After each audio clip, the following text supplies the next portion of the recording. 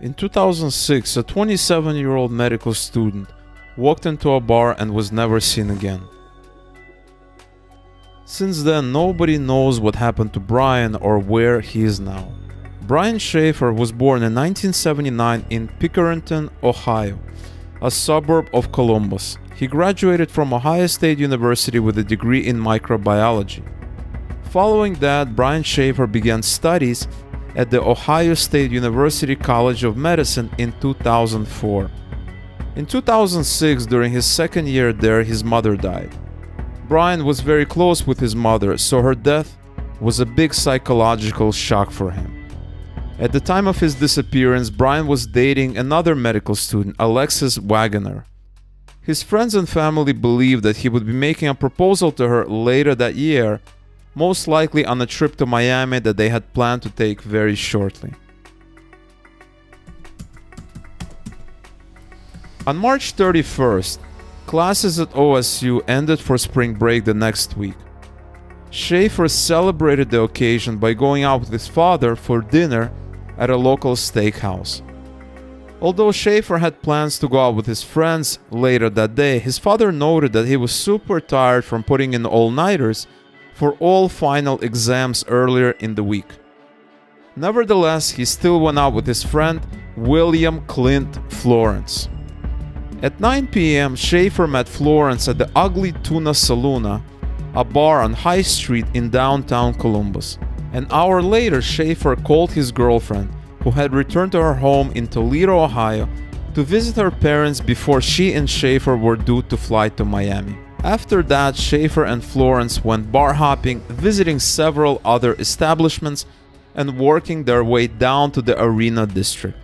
At each stop, they each had one shot of hard liquor, according to Florence. After midnight, Shaffer and Florence met Meredith Reed, a friend of Florence, in a bar called the Short North. Reed then gave them a ride back to the Ugly Tuna Saloon, where they had started that night, and joined them there for another round. While the three of them were there, Shaffer separated from his friends and started talking to two women, Brighton Zatko and Amber Ruick. At 1:57 a.m., Brian can be seen just off camera next to the escalators. That would be the last time he would be ever seen again. As the late evening was drawing to a close, Florence and Reed attempted to find Shaffer, repeatedly calling him on his phone. When the bar closed at 2 a.m., they left and waited for Brian outside the bar. When they didn't see him exiting, they assumed that he went back to his apartment without telling them, so they both went home as well. After all, his apartment was located just a few blocks away from the bar. Throughout the weekend, with Brian still missing, his father and girlfriend repeatedly called him, but he didn't answer. The following Monday, he missed his morning flight to Miami that he had planned to take with his girlfriend. He was subsequently reported missing to the Columbus police.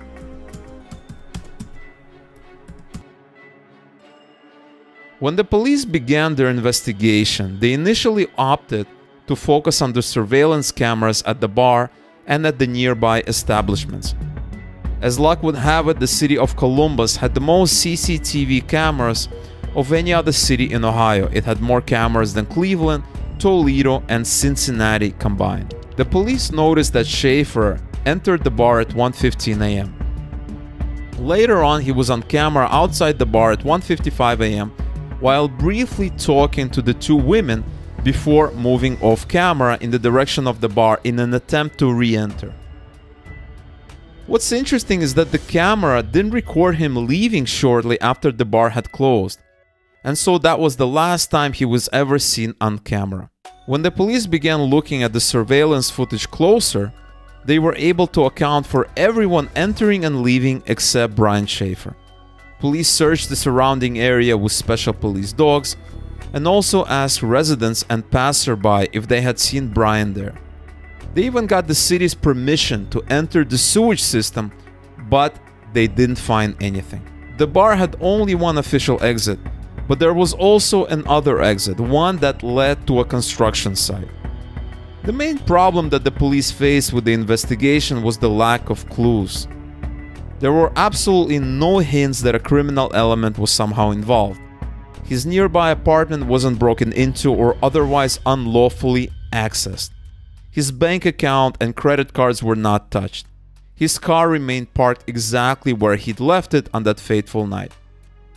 Next, detectives began talking to people closest to Brian. They administered polygraph tests to his father, his friend Florence, and Meredith Reed. Brian's father and Meredith both passed their tests, while his friend Florence refused to take it. In fact, as soon as the detectives started asking his friends and family questions, Florence got a lawyer and stopped cooperating with the law enforcement altogether. The two women that Brian was seen speaking with outside the bar were also identified, but they later said no one had asked them to take a polygraph. Brian's disappearance captured local, state, as well as national news headlines. In fact, during one of the concerts performed by Pearl Jam, a popular US rock band, and one of Shaffer's favorite bands, the main singer Eddie Vedder appealed to the public for any clues or tips about Brian Shaffer's disappearance and urged anyone who might know something to come forward to the police. But dead serious here, this last April, a young man named Brian Shaffer kind of went missing. He looks like he's in his 20s. He's 6'2", real handsome guy, and he's got a Pearl Jam tattoo on his upper right arm. And he's going to med school. You may have heard about this already. If you have, I apologize, but I don't think it would do any harm to bring it again to everybody's attention. If you look into this, it's out there. FindBrianShaffer.com. That's his name, Brian Shaffer. And it feels like he's one of our own. And if you have any information, there is a reward, but you can also remain anonymous by calling Crime Stoppers Ohio. There's information on NBC4, and like I said, he's one of us, and we miss him here tonight, and hopefully we can have a happy ending to this. If you have any information or idea, your friends.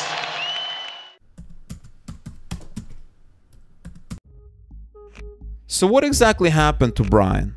As time went on, the case gained popularity on the news and social media, mostly due to the fact that his disappearance was so bizarre, it was almost as though he had just vanished into thin air.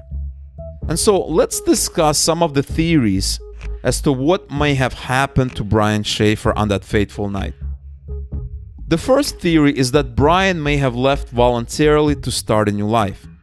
He had recently lost his mother, who he was very close with, so that could have prompted him to start over somewhere else. However, Brian still had a great relationship with his father and a caring girlfriend, but maybe that wasn't enough to offset the pain of losing a dear mother. It's hard to believe this theory, mainly because Brian had a promising future ahead of him, and furthermore, he actually planned to propose to his longtime girlfriend on their Miami trip. The second theory is that Brian left the bar via the other exit that led to the construction site. He may have been too drunk to notice it, and not realizing where that particular exit led, may have inadvertently exited there and either fell to his death or simply got stuck inside some unfinished structure. We went over and checked the movie theater that was, across the way, checked out, the entire building from top to bottom to try to figure out if he could have went, in a different direction. And the basic indication right now is somehow he got down into the construction area and most likely got exited out of there. But again, we don't have anything that's on video to support that. It's just speculation at this time. What's interesting is that the police department got permission from the city to inspect the sewage system, but they didn't find anything of value.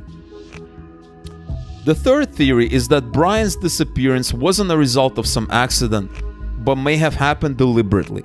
While most of Brian's friends passed the polygraph, his best friend Florence, with whom he went bar hopping that night, flat out refused to take the lie detector test, which was very suspicious. What's more suspicious is that shortly after Brian's mysterious disappearance, Florence hired an attorney and refused any and all cooperation with the police. While that may indeed seem extremely suspicious, he's definitely within his legal right to do so, and the fact that the police didn't arrest him meant that they didn't have sufficient motive or evidence to do so. And that pretty much sums up the list of theories as to how or why Brian may have disappeared. If you ask me, my hunch tells me that Brian may have been drunk and taken the wrong exit and either fell to his death at the construction site or just got stuck somewhere. I also don't feel that Brian ran away to start a new life. Even though the loss of his mother hit him particularly hard, he still had a very solid relationship with his father, so I can't imagine he'd ever sever that. Unless there's a strong motive that his best friend Florence is somehow involved, I believe that there was something accidental. In fact, somehow in my mind, this case resembles the case of a young British man who fell into a garbage can in the UK and was never seen again. To this day, this case is unsolved and remains one of the most bizarre disappearances ever. In the subsequent years, there have been various sightings of Brian all over the world, but unfortunately, none of them proved useful either. In September 2008, another tragic event took place. During a heavy windstorm, Randy Shaffer, Brian's dad, was out in the yard of his Baltimore home clearing debris. A branch flew off from a nearby tree and fatally struck him. Neighbors found his body the next morning. So what do you guys think really happened to Brian Shaffer that fateful night? How do you think he really disappeared? I would love to hear your theories and thoughts in the comment area below. Thank you so much for watching this video, and I will see you in the next one.